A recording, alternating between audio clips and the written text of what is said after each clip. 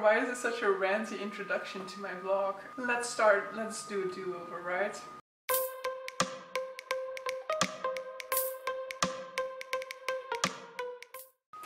Hey everyone, Clio here and welcome to another reading vlog. So the weekend has just started, it's Friday evening. I'm so happy I'm going to be getting myself some junk food, which I will be sharing with you guys in a little bit. And yeah, for the rest I have a full free weekend because normally I go to my parents on Sunday, but like COVID-19 restrictions have become like increasingly restricted. Have become increasingly harsh, and so now our personal bubble is down to 1. So in principle you're allowed to invite 4 people to your place, so in principle I could go to my parents and we would need to keep social distancing in their house, but I just feel more comfortable going back into a sort of like full lockdown at this point. But so that means that the coming weekends are all to myself. And we are also changing times, so we get an hour extra of sleep on Sunday. So yeah, I'm very much looking forward to that because I am quite tired from this week. It was a hell of a week at work, you know, one of those weeks in which you feel like, you know, for every 5 emails you answer, you get 10 in return. But so for this weekend I don't have any plans, and in terms of reading I am hoping that I'm going to be reading a lot, but I am just coming out of a little bit of a more slumpish period. I won't really call it a reading slump, you know, a lot of those days I still read, but just very limited amount of pages. I've just really been feeling like doing other things, really feeling like watching gymnastics, like watching Taskmaster, so I've been doing other stuff a lot more than I normally do. I've been playing a lot of Sims as well. So I just had my attention be directed elsewhere, and so I'm hoping to read quite a lot, and I want to start by finishing a book today, but we'll see whether that ends up happening or not. You know, in terms of my reading productivity, my reading goals for this physical TBR, it would be better if I were to be able to read a lot more, but I said this as well in my last vlog. If I don't feel like reading, I don't really make myself read or make myself pick up a book, because that is just a recipe for a reading slump in my opinion. But so yeah, I'm currently reading Little Eyes by Samantha Schweblin, and so this is a story that's kind of technology centered, so it's, so in a sense we could call it a sci-fi. It's more like a general fiction novel with like a sci-fi element to it. So in this we have this new technological development of the Kentucky. Kentucky is like a type of robot, but it is a robot that has a camera on it, and you can either choose on which side of the camera you want to be. So you can be the person being observed, or you can be the person observing. And so it's kind of looking at our relationship with technology, the way in which we invite these sort of developments into our life without necessarily thinking too much about possible consequences, possible implications, without necessarily having a clear enough legal frame set to deal with all of these implications, but also looking at these sort of like differences between people who want to observe, people who want to be the observer, people who want to establish a connection with the other person on the camera, or people who are very much like trying to dehumanize this robot even though there is somebody on the other side. So it's going into some interesting things. There are also from time to time some like creepier aspects going into this story, though nothing like extreme at this point. But yeah, I'm interested to see where this story is going to go, whether there's going to be some sort of a tie-in at the end, because we're looking at multiple perspectives, so we have multiple people observing, multiple people being observed, and so I'm kind of interested to see whether this is going to tie up together at the end or not. But so I've definitely been enjoying this one. So yeah, going to be continuing with that, going to be ordering some food, letting you guys see that one in a little bit, and then yeah, checking with you guys when I'm eating. So it's dinner time. Last reading vlog I gave you guys a little bit of an intro into Belgian culture, and that is also what I'm going to be doing today. So I have ordered something that every Belgian loves, every Belgian has quite often. It's actually been quite a long time since I've had some, but you know, people wrongfully refer to these as French fries, but they should be Belgian fries. And to say even more, the fries that you often get in other countries are far inferior to Belgian fries. So let's see what we have here. It's a little bit difficult now, but so this is how you're supposed to get them. If you eat these out on the street, for example, you will definitely get them in this, which is called a puntzak. So this is our Belgian fries. They're delicious. And I actually want to make some from scratch myself again, because homemade fries are just as good as fries from the fry shack. They're just great on a different level. But so in Belgium we have what is known as het frietkot, and this is basically like a fry shack, a place where they sell fries and sort of like snacks, but specific snacks that you eat with fries. So that's part one of my order. Then we also have the best sauces for this. This is samurai sauce. This is, no not, this is andalouse, which is a sort of like spicier sauce than sauces that you sometimes have in other countries. Our mayonnaise is also way better than the mayonnaise that you guys have in other countries. I can somewhat, like not in all countries of course, but like when I had mayonnaise in the US, I was like, this is not mayonnaise. So sorry for you guys over there, but I understand why you diss on mayonnaise, because you just don't have the good one. So in terms of snacks, this is what are called bitterballen. So these are the non-meat types. Normally you have it with meat in it, which I absolutely love, but the non-meat ones I actually like a whole lot as well. And I'm so happy that they make this now, because I used to be kind of addicted to bitterballen. So I'm happy that I have an alternative. And then the final thing that I got is gonna look quite disgusting. So the final thing that I have is a curryworst speciaal, frikandel speciaal. This is called in Dutch frikandel, and like in Belgium it kind of depends whether you call it frikandel or whether you call it curryworst. This is basically like garbage meat in a sausage, the way that bitterbal is garbage meat in a ball. But this is the non-meat type, as I'm a vegetarian, and it's pretty much tastes exactly the same as the meat variety taste, or at this point I can no longer realize, or maybe at this point my taste buds just no longer see that it's different than the original was. But in any case, this is frikandel. Normally you don't have it like that. Normally it's just the sausage. But this is a frikandel speciaal, which has mayonnaise, which has curry ketchup, and which has like little onions. It is delicious. So we in Belgium love this food, and we have it all the time. When I went to Spain for, like I studied for Spain half a year, and when I came home for Christmas, the first thing I had to get was fries from the fry shack, because they're just so damn good, and you don't have an alternative when you go to another country. None of the other countries in Europe, none of our neighboring countries do it the way that we do it. So it's very much our national pride.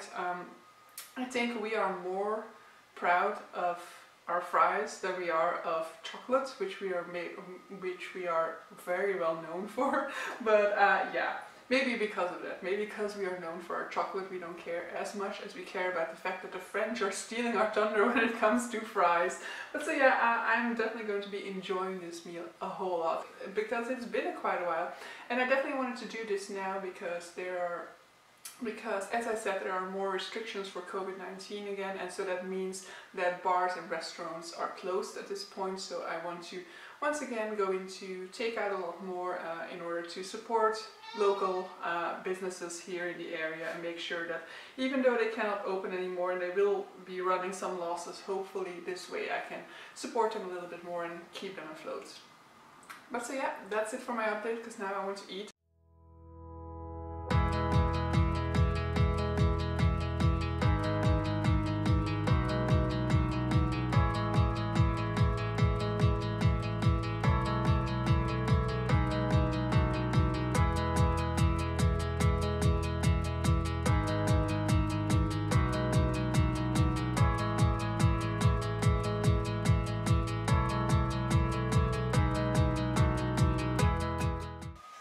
So it's Saturday evening. I haven't updated you in a full weekend day, which could be very good. Could mean that I've been reading all day long, didn't want to get distracted with updating you guys, or been editing all day long. Or it could mean something else. So I basically spent an entire workday, or what is the equivalent of an entire workday, playing The Sims and watching Sims YouTube.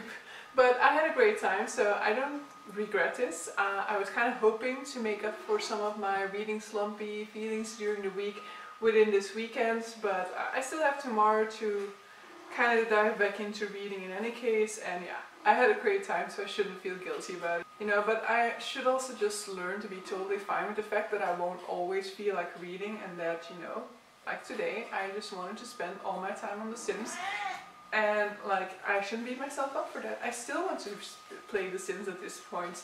That's the only annoying thing at the moment, is that I want to continue with ER as well, but it's also on the laptop. So if I watch ER on my laptop, I don't think I can do both at the same time. I haven't tried actually yet whether I would be able to, but I think the sound of the Sims game would then maybe could play. Maybe we'll figure out whether I can do that. But so yesterday I finished the book. I finished Little Eyes by Samantha Schweblin, and for the longest time I was convinced it was going to be like a 3.5 or 3.8. But I think I really like that ending, so I'm going to give it a 4 in the end. So it's not like it all wrapped up together in the end, but it does have a nice conclusion in the end. I definitely liked that whole final scene and the way in which that kind of turns the table on somebody.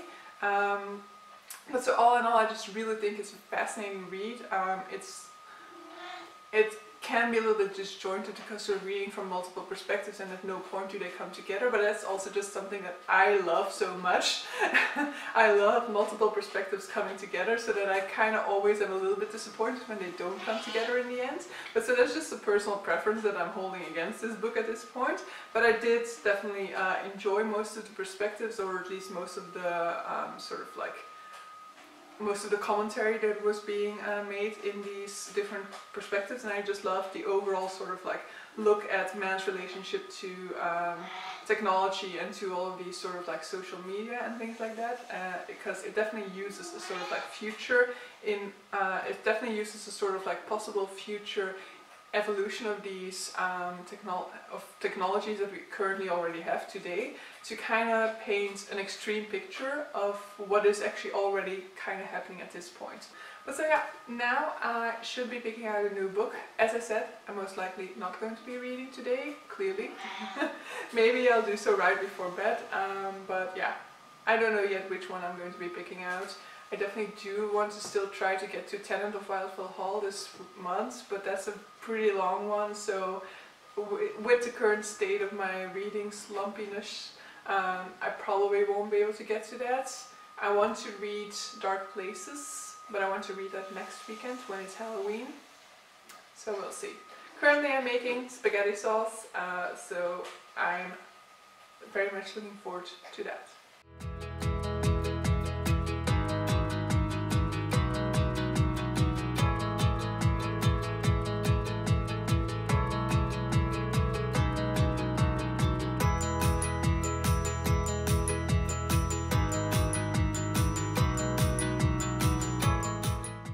So it is Tuesday evening. I'm giving you an update with these lights again because it's winter time. So on Sunday we changed the hour. I don't know, I don't fully know the term actually. Are we now in daylight savings time, or is daylight savings time the time we just left?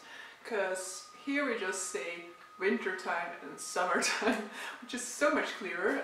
But so yeah, as a result, it now gets dark so damn soon. So yeah, I can no longer film after work, especially not since this week and past week I've been like working way too long to get stuff done, meaning that like when I finish work it's dark outside and I'm like, yeah, I need to film a video. So I'm really unsure what to do about my November TBR. I was supposed to have it out tomorrow, but that means I still need to film it today in this light, which I don't like, but okay. I guess I'm going to do it just to have it out tomorrow. But so yeah, I am midway through my current read, actually past midway through my current read at this moment, and that is The Tenant of Wildfell Hall by Brönte. So I started this on Sunday, but on Sunday basically I did almost no reading in it. It's like somewhere in the evening I figured I was reading it, and then I figured out like, hey, this book will probably have an audiobook, so I can play the films and listen to the audiobook at the same time, which worked pretty well for this one. I don't always think that it works very well for me in terms of like being able to fully grasp the story, but so with this one it's definitely been working very well. I think there are still some occasions in which I've kind of drifted off, but so in this one we are following, it's kind of a story within a story. So we kind of start out with an epistolary novel in which this man is sending letters to a friend of his about this new woman who has entered into the neighborhood. Mrs. Hargrave, I think her name is. No, Mrs. Graham. So this Miss Graham has entered into the neighborhood with her son. She is a widow, but there's all of this speculation surrounding her. She kind of quickly makes herself unpopular with the neighbors with some of her strong opinions, and while he initially has that same sort of reaction to her, he quickly starts to love everything that he hated about her at the beginning.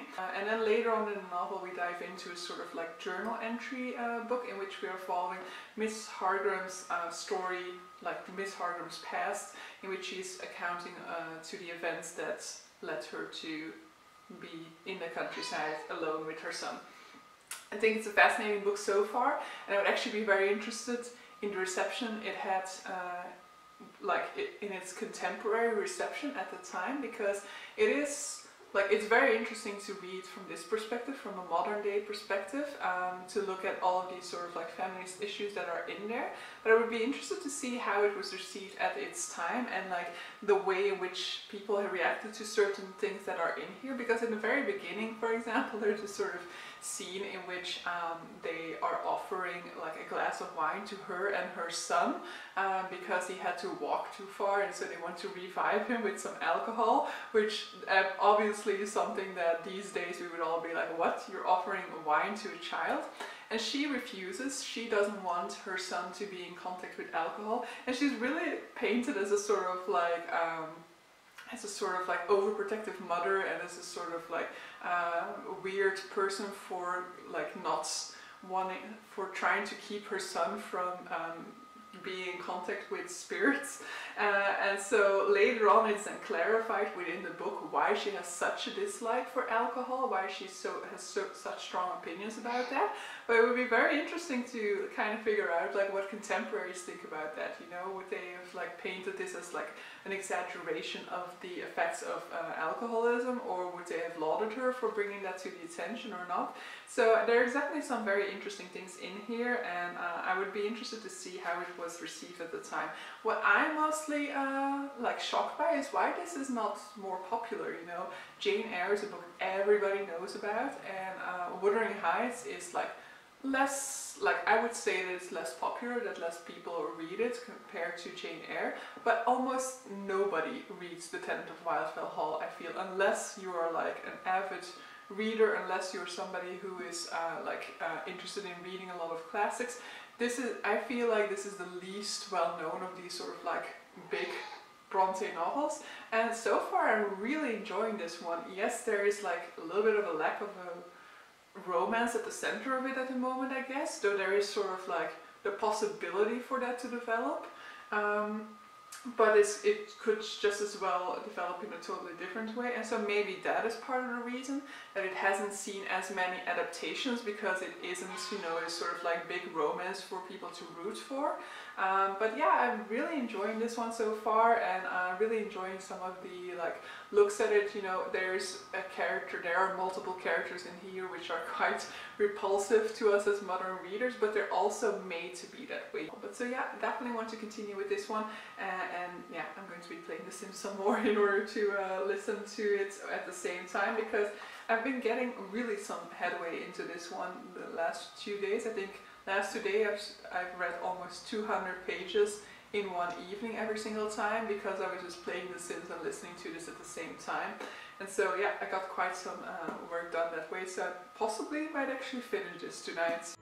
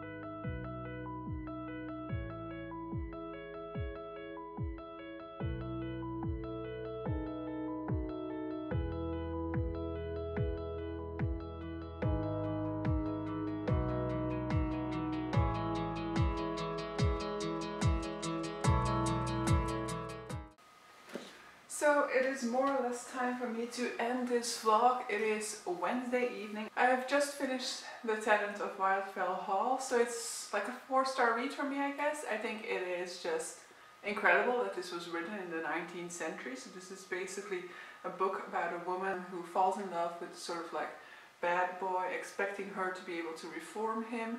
However, she soon realizes that he is past hope, that he is you know, wicked through and through, let's call it like that, and she is kind of locked in her situation. However, she leaves him throughout this novel and sets out to find a way to live her life the way that she wants to live it. So, like, revolutionary text for a 19th century novel. I do think that the formatting of this book, you know, I told you guys that it's an epistolary novel. That formatting might not always shine through. It might not always be the best formatting to tell this type of story in. I was very much intrigued as we were like in the first part of this novel, and as we then got like to the story within the story. But as we got back into the sort of like frame story for this one, I kind of lost interest a little bit into this story.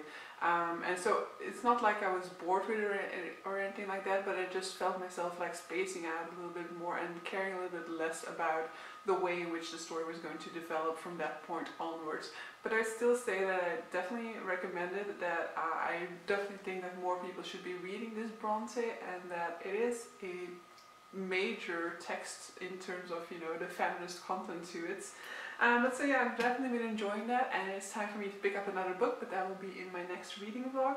You will have seen in the B-roll as well that I got my new chair. So a couple of months ago at this point, I was testing out this new chair, and so they finally delivered it today. So yeah, I'm very happy with that one, and hopefully it's gonna make my working from home experience better, because yeah, now I am full time back to working from home all the time. So yeah, it was perfect timing for this chair to be arriving. But so yeah, that is going to be it for this reading vlog. I hope you guys enjoyed it, and see you guys for the next one. Bye!